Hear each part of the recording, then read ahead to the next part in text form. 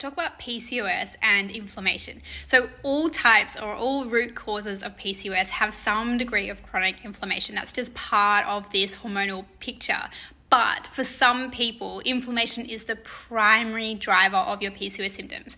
So what that means is that insulin or blood sugar issues and stress hormones are not a key part of your version of PCOS, and therefore working on lowering that inflammation is going to be really key. So some of the signs and symptoms that inflammation is a big trigger for you and your PCOS symptoms are food sensitivities or allergies, low vitamin D levels, headaches, migraines, or unexplained fatigue, chronic digestive issues like IBS, SIBO, skin issues like eczema, psoriasis, or dermatitis, and also all types of autoimmune conditions. Key thing to understand about many of these inflammatory symptoms is in many cases, addressing this comes back to your gut health. So by improving the microbiome diversity, lowering inflammation in the